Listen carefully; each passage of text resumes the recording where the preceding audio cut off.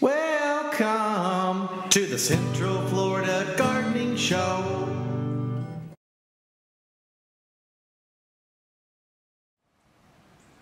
Hey Chris, welcome to my survival garden for city slickers. What we have here is a raised bed garden that would be typical of the concept of garden that I promote for food production for gardeners in the city. And as you can see, it's about 5 by 9 or so, and we have just aerated this garden 2 shovels deep and heavily moved this soil all around, leveled it out really carefully, and now we're about ready to water this in. What we're going to do as we water it in is create a crust on the top of this soil, and that crust will hold the moisture in after it's been watered, each time it's been watered. And we'll only break the soil where we're going to plant our new plantings. So we won't break the soil again. We'll water it in, then we'll just put holes in this central crust where we're going to put our plantings. That heavily limits the weeds that would naturally occur if that crust was not on this soil. Our objective here at the Survival Garden is to produce food, and that is why I've written this book, which was essentially started to be a journal for my children. You see, I have lived through 5 recessions in my lifetime, and I have found that each recession is getting, in some cases, worse and worse until the last one, which was the Great Recession. And so I'm afraid that my children should really know how to produce food in an urban setting. So I set out to learn how to do that. Well, it took me 5 years, Chris, to get it figured out. I made all kinds of mistakes. I had things that didn't grow. I had plants that burned up. I had plants that produced no fruit at all. And so after a significant amount of effort, I figured out how to grow food-producing plants the very first time. And that's what this book represents. How to produce food in an urban setting each and every time the first time.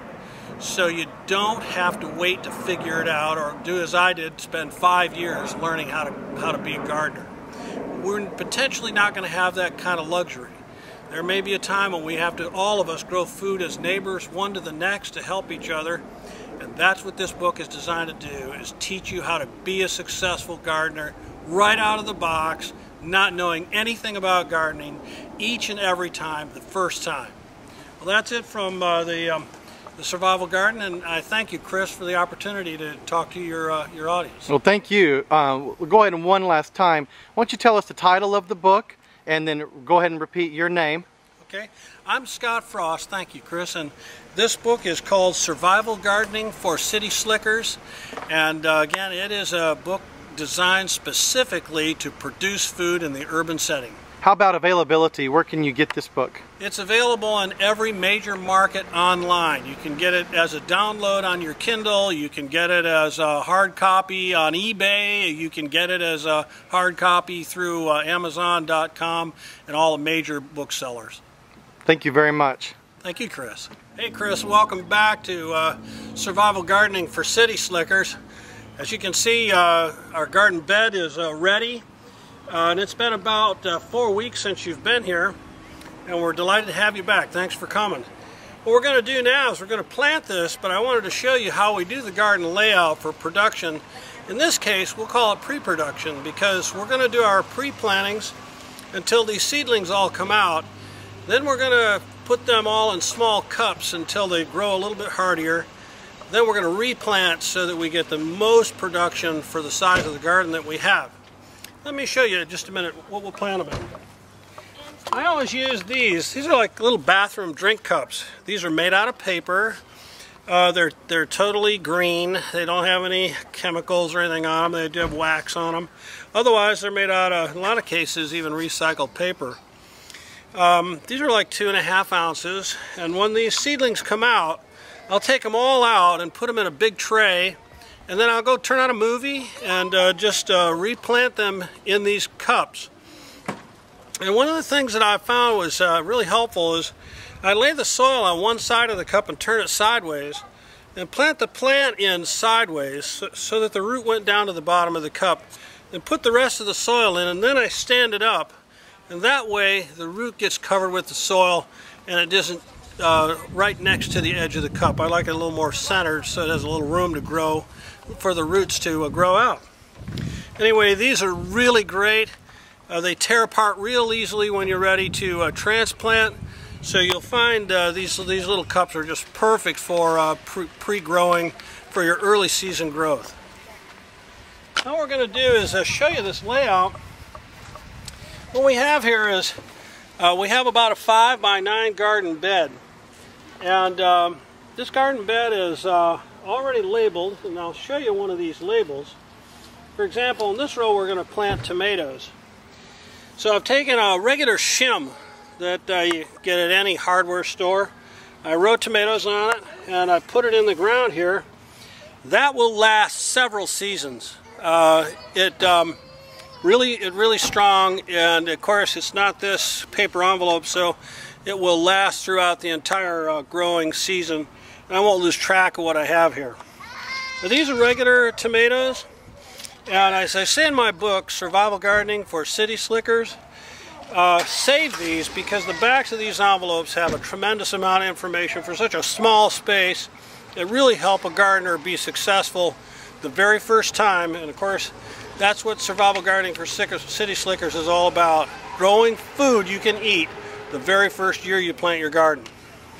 Let me show you how I do this. Now I'm just going to crawl along this box here so that we can see one another, and just give you an idea what these seeds are. This is, again, this particular tomato is it is a hybrid. Again, I'm not a hobbyist for pure seeds. I'm a hobbyist for food seeds. So my orientation is to grow as much food as you possibly can out of a given space.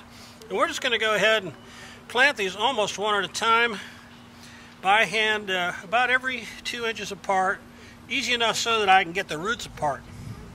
If you grow them real close together, and I have done that by accident before, they're so close together that that you have to untangle the roots to transplant them to other gardens.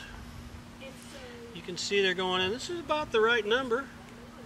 It looks like it's just about right for what we got. There's another one right there. And as you can see, I have this little groove here. Let me show you what I made it with. I use this 3/4 by 3/4 stick, and I just lay it on the garden bed, and I rock it back and forth, and then draw it across, and I get this perfect little 1/2 inch ditch, which is about the planting depth of most seeds. Now that these are in, I just carefully cover them up by hand, and as you can see, they get covered. And then I'm going to just pat this down a little bit so that in the first watering they don't get washed out, because seeds are lighter than soil, and if you water it heavy the very first time you water, they'll virtually float out of the soil. So you're better off to do light waterings for several times before you water your seeds heavily. Okay, well that's that row. Why don't we plant another one? Hey Chris, as I said, we'll do another planting of another row. This is lettuce, as you can see. Again, just a shim marked with lettuce. It lasts a long time. Put that right in the ground. And this groove is already cut here. It's about 1/2 to 3/8 of an inch deep. And these are the lettuce seeds. You probably won't even be able to see them in my hand. They're just tiny little flakes. They almost look like dirty flakes. I'll try to give you a little bit of a close-up, but they're little teeny tiny, and because they're so small, I'm not going to be as concerned. I'm just going to go ahead and plant and drag this across, and I'm going to just go ahead and let a lot of seeds fall in here. Seeds are real inexpensive. What's more expensive is the time if they don't work, so you want to make sure you get plenty. Again, I'm just sort of covering the bottom of that row with the seeds. It's way too many. It's okay. Better too many than not enough. Here's what we'll do. We'll go ahead and turn this in. Again, this row is 3/8 to 1/2 inch deep. And we have seeds not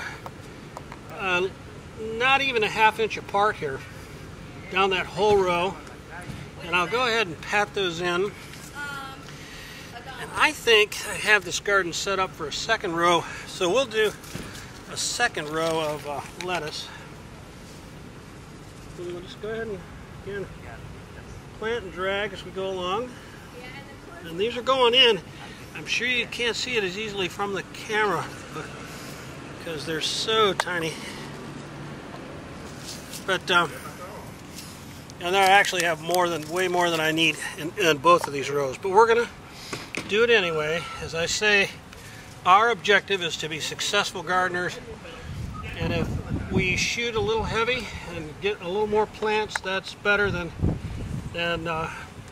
not shooting heavy enough and not having food, because our objective is to grow food. Okay, now we have this row and this row in. They're both lettuce. And so now what will happen is when we lightly water these in, and again, don't water heavy the first time. The seeds will float out of the soil if you water too heavy. Water lightly several times, then these will come up. And when they do come up, I'll transplant them into small cups, 2.5 inch cups like we spoke about earlier. And I'll give away a lot of those to my neighbors. And so my whole neighborhood will have lettuce all the season long. And I'm happy to give it to them, but I won't have room for them in my garden. Hey Chris, welcome back to City Slicker Gardens here in Winter Park, Florida. This is a garden based on my book, Survival Gardening for City Slickers, available at all the major booksellers and as downloads. This garden is already planted, and as you can see, I've used shingles to mark each of the rows, and this garden has been planted about 2 days now. And one of the remarkable things about it is that I have 2 rows of radishes in here, and these radishes are already starting to come up and seed. And it'll be a little bit difficult to see because they're so new and so small, but right there's part of the row of radishes actually beginning to pop out and grow. Now, one thing that's very important about radishes is try not to thin them too much. I have much better luck with regular red round radishes rather than exotic radishes. And when you plant them close together, let them grow close together. You'll get much more yield if you just leave them alone. Don't try and transplant them. Let them grow close together and just thin them out as you eat them. But otherwise, just let them grow close together, and you'll get really good results. Radishes are great for children because they come up so fast, and the kids get a big kick out of watching them grow.